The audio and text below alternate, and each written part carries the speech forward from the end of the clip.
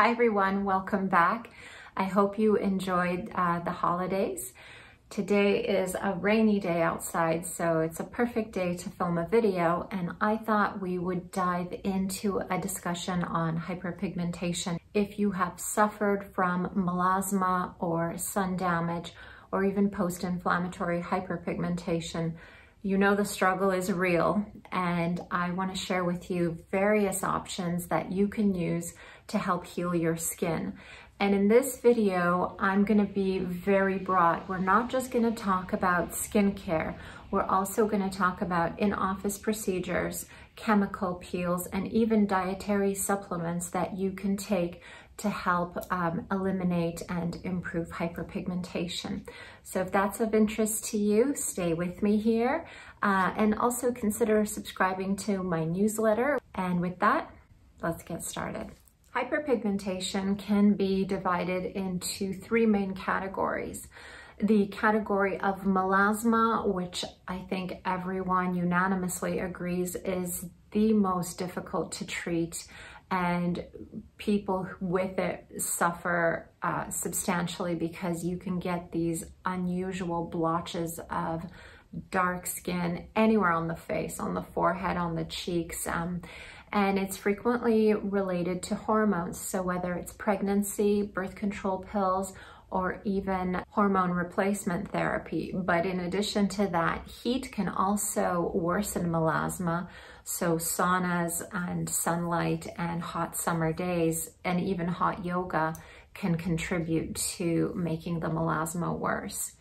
Another type of hyperpigmentation that is really common is post-inflammatory hyperpigmentation. And this is much more common in skin of color. So basically any skin that naturally produces more pigment is more prone to overproduce pigment when it is traumatized. And that can be from microneedling, it can be from waxing, it can be from a cut or an abrasion, and probably the most common cause is acne. People that suffer from acne can develop post-inflammatory hyperpigmented lesions where the acne lesions were. So once the pimple is gone, you're left with a dark spot, which can be really annoying. And the last category is for the sun lovers, sun worshipers, who either spent an awful lot of time in the sun and definitely under sunscreen. And this is basically chronic sun damage, and these lesions are called solar lentigos, and they are actually probably the easiest to treat.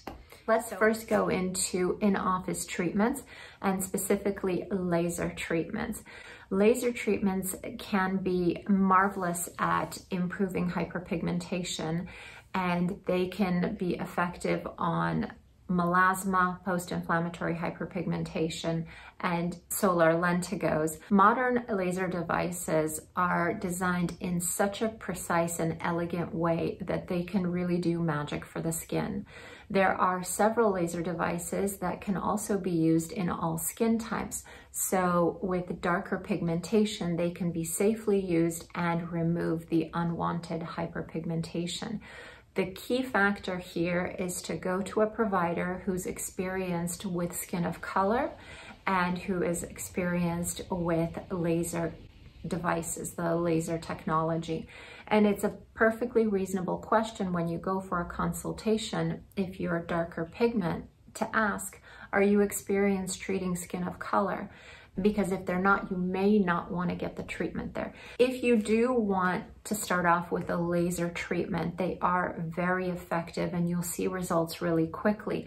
But you have to keep in mind that you will be put on a skincare regimen before the laser treatment in order to do two things. Number one, to maximize the results of the laser treatments and also to prevent worsening the hyperpigmentation. So usually patients are put on a medley of tretinoin and hydroquinone, usually for 2 to 3 weeks before a laser treatment. And often this is done in a series of laser treatments, depending on the device that you use. So let's talk about specific devices. So if you're interested, you can Google it or find a physician's office that actually has these specific machines. So the first device I'll mention is the Aerolase Neo Elite. This is a 650 millisecond 1064 ND YAG laser, and it is safe on all skin types. Another laser that's safe on all skin types is the Cynosure Elite. It's a 755 millisecond ND YAG as well. And the Clear and Brilliant is a 1927 nanometer diode laser, and it is excellent as well for treating hyperpigmentation. This laser is very superficial. The laser light really only penetrates 0.17 millimeters below the skin surface, so it's very, very superficial, and it is effective with hyperpigmentation, but because it is, let's call it a baby laser, it's more of a gentle laser, it requires several treatments. So don't go in, don't choose a Clear and Brilliant device and expect to see dramatic results after 2 sessions. This is the type of treatment where you won't have downtime, you won't have any redness or peeling. However, because it's so gentle, you need to repeat the treatment anywhere from 4 to 6 times. Now, the big sister to that is the Fraxel laser, which also has a 1927 nanometer wavelength. This is a much more powerful laser, and it penetrates deeper in the skin. This one does induce downtime, and this one, while it can be used in all skin types, this one is not always ideal for conditions like melasma, just because it does deliver so much heat and it is such a powerful machine. And a question I had gotten from one of my subscribers was, what can you do to treat the forearms? And the answer is these same machines. Whether you have sun damage or post-inflammatory hyperpigmentation on your face or your chest or the backs of your hands or your arms, you can get all of these areas lasered with these treatments and you'll see improvement. I will throw in a caveat here. I'm not a fan of IPL. I know IPL is really popular for treating hyperpigmentation and melasma. And the reason I'm not a fan of IPL is that IPL is not a laser light. It's just a regular light. So it scatters light rays at various wavelengths. And in my experience, what happens is patients get a remarkable improvement after the first and second laser, or after the first and second treatment. And oftentimes over time, the hyperpigmentation comes back, and sometimes it comes back with a vengeance. So with IPL, you just really have to be careful. Also, again, you have to make sure you go to a very experienced laser technologist or physician, because burns are very common with IPL. So it still needs to be respected as an energy device. Let's also mention the role of an esthetician. Estheticians can play a critical role in the improvement of melasma, but just as I mentioned with laser, it's very important in this situation also to find a good esthetician.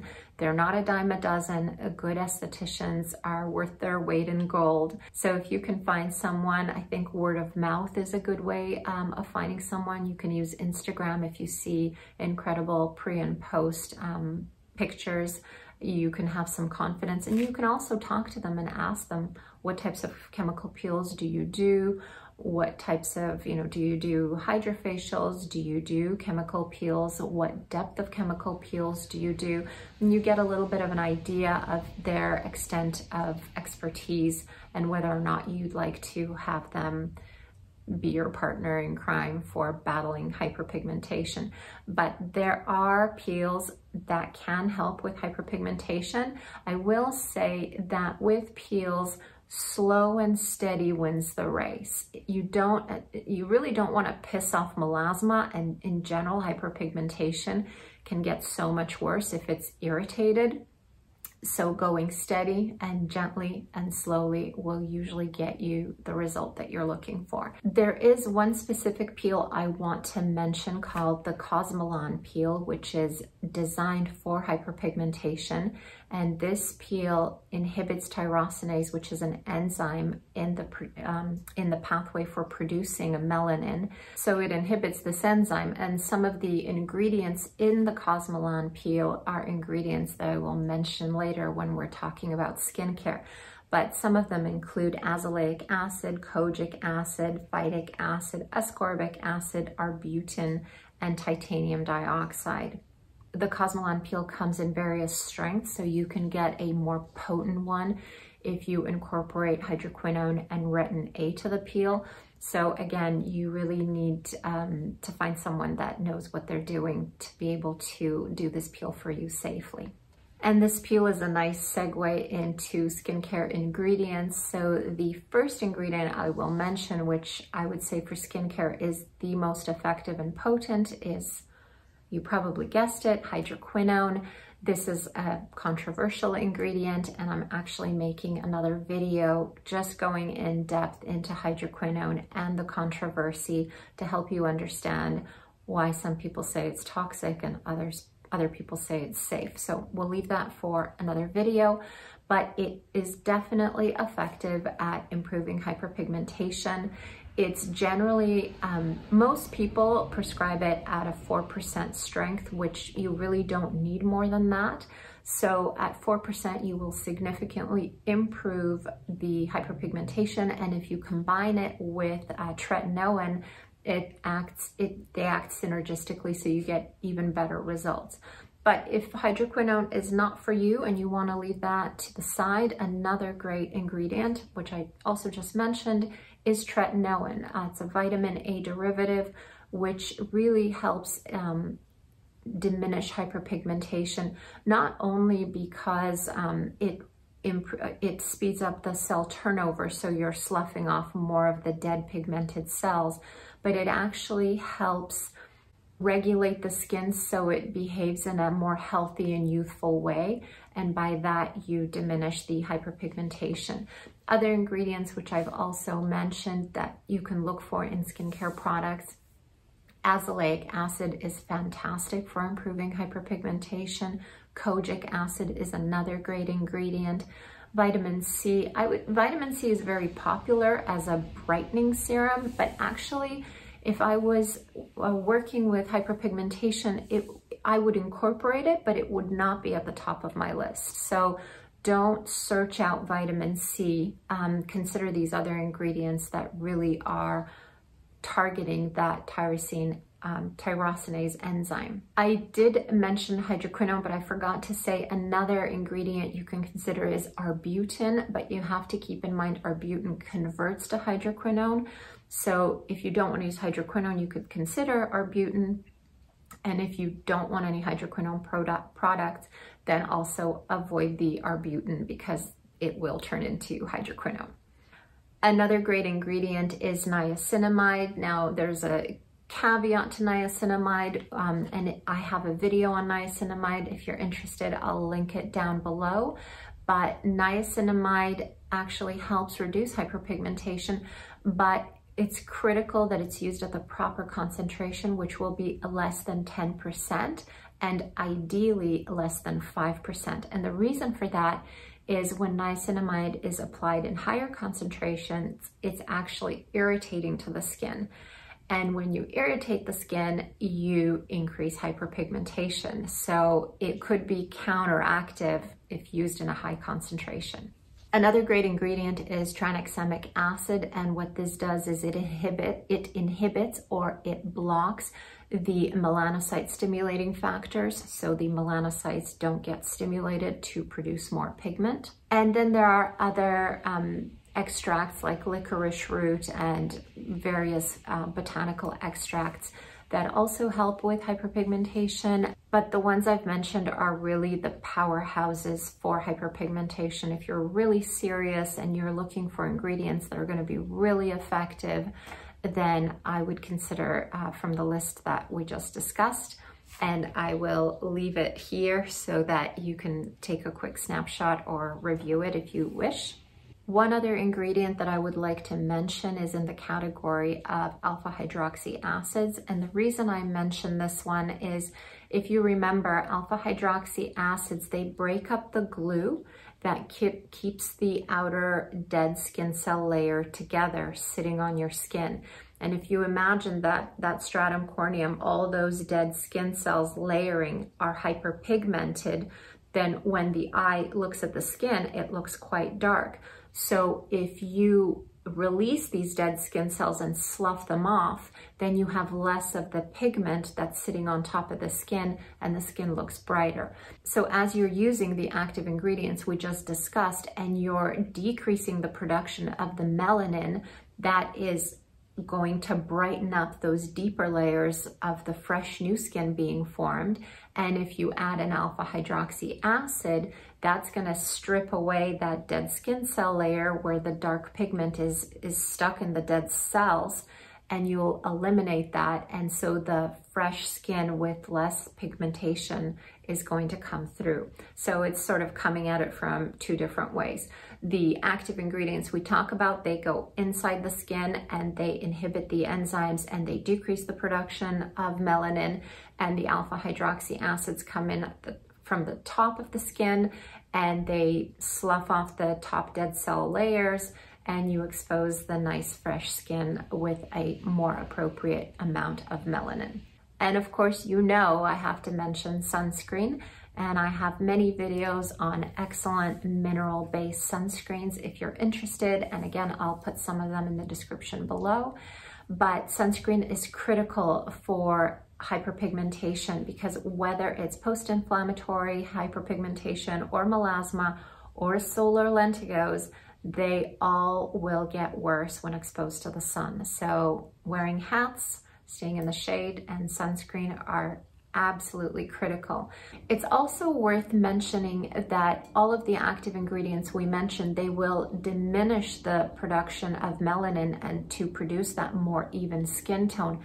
However, when you stop using a lot of these ingredients and you're irritating the skin, whether with heat or with the sun or new trauma like acne, for example, that hyperpigmentation will come back. So in a sense, it's a long-term battle to keep it under control, and the sun will always aggravate it. So sunscreen is really, really important. And for completion, let's talk about supplements and foods that you can take. And let's start off with Heliocare. This is a fantastic, very potent antioxidant, which is taken as a supplement. And it is the extract of a fern called Polypodium leucotomus. And this helps repair DNA, and it can be thought of as an internal sunscreen. Other ingredients you might want to incorporate, or you may already incorporate into your diet, would include omega fats, healthy fats, avocados, olive oil, and these help strengthen your skin barrier, because if you remember, the skin barrier is made up of cholesterol, which is a fat, triglycerides, which are fat, and ceramides. Another ingredient, niacinamide, helps build ceramides, helps increase the synthesis of ceramides. So niacinamide is a vitamin B3 derivative. So you could take that by mouth, or you could put it on your skin topically. I would love to know if your heart identifies with this video, if you've suffered or do suffer from hyperpigmentation, and what methods you tried to help reduce it and how effective they were. Leave me a comment down below, and I will see you guys in my next video. I wish you a wonderful new year and all the best in 2022.